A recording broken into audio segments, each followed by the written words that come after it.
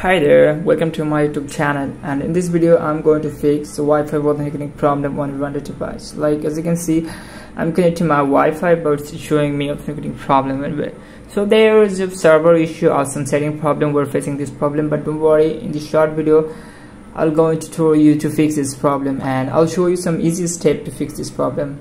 So let's get started.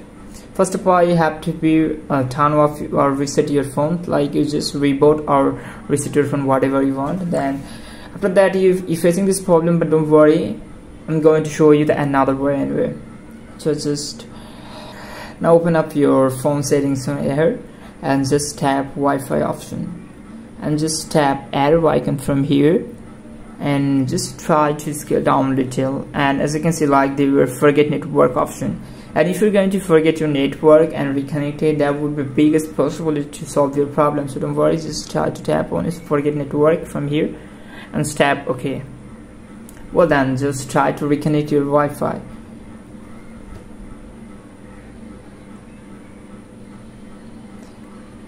Hopefully your problem will be solved. Just tap connect Wi-Fi option.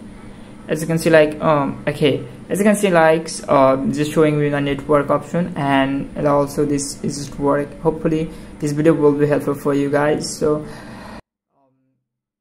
if you like this video, don't forget to subscribe my channel and stay with us. Thanks for watching, guys.